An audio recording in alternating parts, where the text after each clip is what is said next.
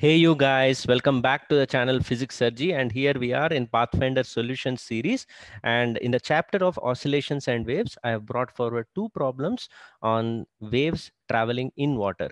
The first one is from Build Up Your Understanding 30, which deals with surface waves. It's a basic question at JEE mains level.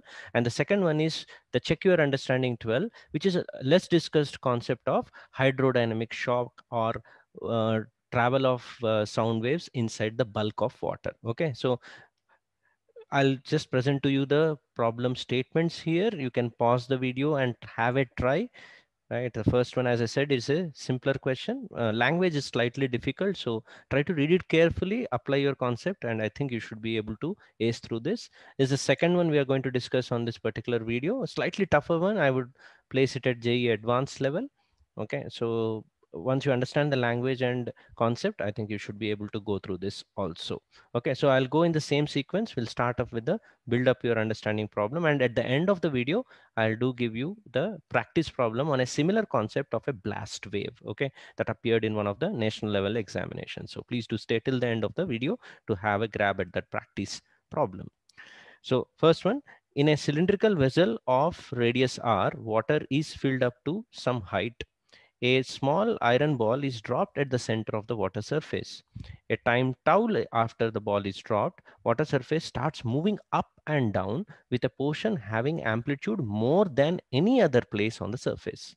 Explain the reason for this occurrence and find an expression to obtain a best approximate value of the speed of surface waves based on the information given in the question. Okay, so what is happening here? You might have seen this in real life also. When you drop something, there will be some ripples that would be created, also known as surface waves, which travel radially outward in all directions. So imagine this kind of a ripple is created at the middle of a beaker, whose cylindrical radius has been mentioned in the question.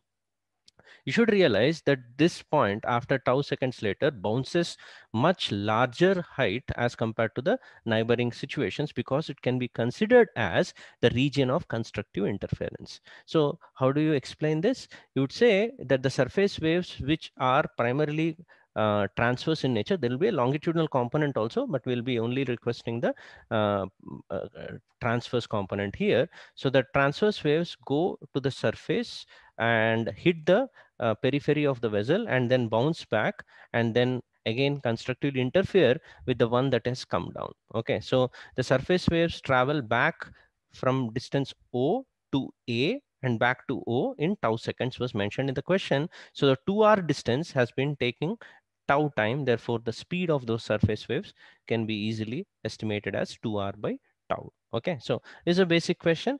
And now let's move on to the second one, which is the shock wave understanding. This is slightly troublesome for the students who don't understand how a shock wave or a sound wave. Shock wave is nothing but sound wave that travels inside water. So just give it a try and then do stay till patiently at the end of the video to understand this concept. Okay, water is continuously flowing at a speed v 1 meter per second in a steel pipeline of radius r is equal to 5 centimeters. A valve installed in the pipeline is closed almost instantaneously, resulting in an abrupt rise in water pressure known as hydrodynamic shock. What should the minimum thickness of the pipe be in order to provide a safety factor of eta equal to 5 with density of water and speed of sound in water and tensile strength of steel, or the breaking stress of the steel has been mentioned. Okay, so slightly intriguing. So we'll try to go in a stepwise manner here. Okay, so we should understand first of all what happens when you suddenly stop the water flow. Lot of things on the board, as I clearly say every time in the video. Don't read things on your own, just follow my lead. I'll try to explain step by step. Only watch on the part on the screen where I'm pointing and explaining. Okay, so look to the left of the screen. As you could see that there is a depiction of a pipeline, which we'll assume that contains a water which is flowing towards right, and there is a point A at which you close a valve. Maybe you are shutting down the flow here. Okay, so the same picture has been crudely depicted in this diagram on the right of the screen at the top. Okay, so imagine these water layers are moving with a flow velocity of v, and the shutting of valve, this point A has been depicted here. Imagine someone has shut the gate. You could see this yellow vertical line I'm depicting. Because of that, the DM elements or the layers of water which were originally moving with velocity v here would suddenly get stopped at t is equal to 0. Due to this sudden stoppage, you can assume that there is an excess pressure delta P that would be created here. This delta P information will travel backwards like a sound wave. Remember, excess pressure in any bulk travels as a sound wave back in the direction from where actually the pipe is. So that velocity C that I'm depicting here is the velocity of the information. Remember, C is not the velocity of the mass elements. It is the velocity of the information. What is the information? That there is an excess pressure here. So the subsequent elements also will feel the same excess pressure, but with a time delay. So if you give it a time t seconds at a distance of ct, imagine this length is ct, the information of excess pressure reaches here. And in the next dt seconds, imagine the information reaches a length of cdt, which I've depicted here. So during that cdt seconds, the next dm element, which was supposedly moving with velocity v, should be stopped. Okay, so just to give you a visual picture of what is happening, imagine someone is shutting a real gate here. The travel of this hydrodynamic shock can be visualized as if there are some virtual gates which are getting shut after some time. Okay, so this is at later time, this is at later time. This is the information traveling backwards, trying to shut down the liquid. You can imagine that vertical lines are going backwards. Okay, so let me erase that so that you don't have any clumsiness there. Okay, so now let's read step by step of what I explained. Flowing water is suddenly stopped at t equal to 0 at A, and delta P created at this A travels back at velocity C, which is speed of sound, to stop new layers dm of flowing water. Okay, so the force on this dm element causes its momentum change in t to t plus dt seconds here. What is the value of that force? The value of delta P multiplied by area of cross section, assume it is pi r square, should be equal to dm by dt into the v. V is becoming 0, right? So change in velocity is v itself, and change in momentum is the value of dm into v divided by dt. Now, how do you write this value of dm? This entire bracket represents this dm. Simple. The density of water multiplied by volume of this element that I have shaded. Volume is nothing but area multiplied by the length that I already convinced you that it is cdt. So that's what I've substituted. So upon simple cancellation of pi r square on both sides and dt here, you would end up getting a cute little expression for the excess pressure that has been created, which contains, as you could see, both the velocity of sound and also the velocity of the flow along with density of water. Now, this excess pressure, which actually acts on the complete surroundings of this DM element, you should realize not only acts on the axial direction, but also on the radial direction of the DM element. You could see on the right side, I'm trying to depict that the pressure acts from all directions. Actually, pressure is not having any direction. It's the pressure force that acts in the all directions. Okay, so what does it do to the pipe? Remember, this DM element is water. So if radially it is trying to compress the water, this one's Newton's third law effect on the pipe would be in the radially outward direction. That means to the pipe, it will try to expand. Okay, so the pipe will be under the expansive stress. Okay, right. So if this pipe is not made of sufficiently strong material, it will burst open. So that's why we are supposed to provide certain thickness to it. Okay, so that's what we are going to do in the next page. So let's go slowly. Again, a lot of things on the board, just follow my lead. So how to choose thickness to avoid bursting of this pipe? Okay, right, you don't want this kind of thing to happen. So if you are having pipes of different thicknesses like this, right, in order to choose it, you need to analyze the free body diagram of this pipe.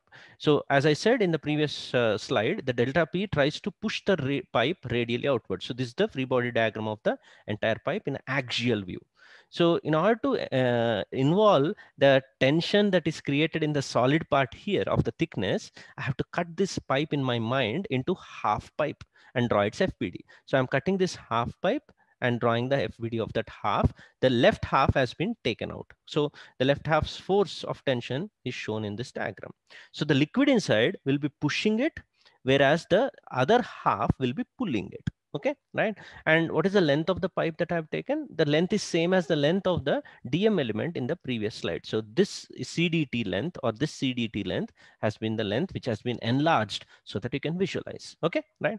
So under the critical case, that means imagine the pipe is about to burst. In that situation, the force that you have applied using the water or this excess pressure, depicted as this F, should balance out the tension that is acting on this area layers. Okay, so let me draw that shaded region of the area. Watch it carefully.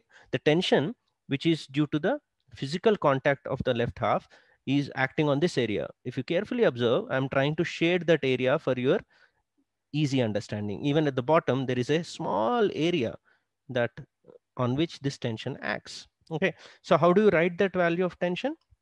Value of the tension would be written as the breaking stress, or you could say the tensile strength sigma b, multiplied by the thickness T into the length.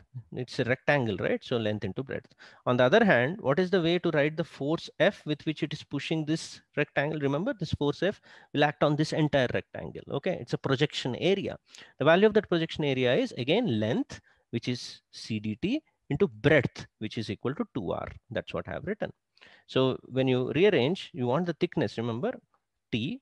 Okay, so don't get confused. I know dt is the time where it has got cancelled on both sides. Small t with a different color I try to depict is the thickness of the pipe. So thickness is equal to delta p into r by sigma b. The expression for delta p that I got from the previous slide, I'll try to substitute here. Okay, so that's how you end up getting the critical thickness. This is the thickness, if you provide, it will break exactly at that instant. So in order to provide a safety factor, you obviously take a thicker pipe with a factor of eta. In this question, he has given it as 5 times. Okay, so the T choice would be 5 times this T, and that's what eta has been multiplied for.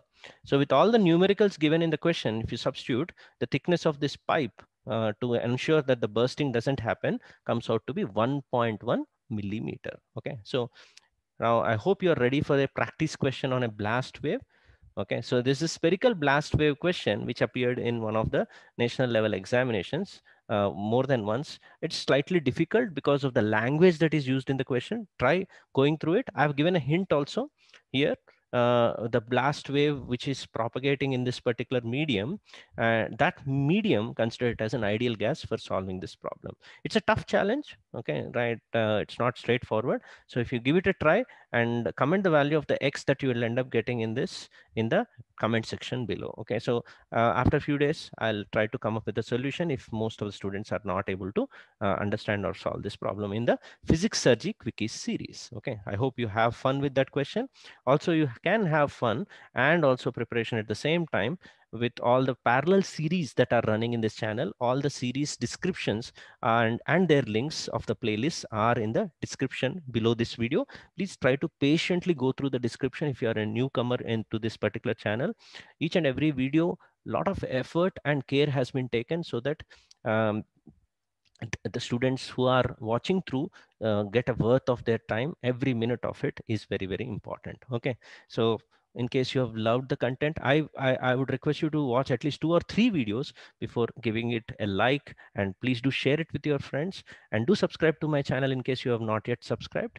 And I hope you will be coming back to visit other videos also, and then we'll be meeting again. See you then. Bye.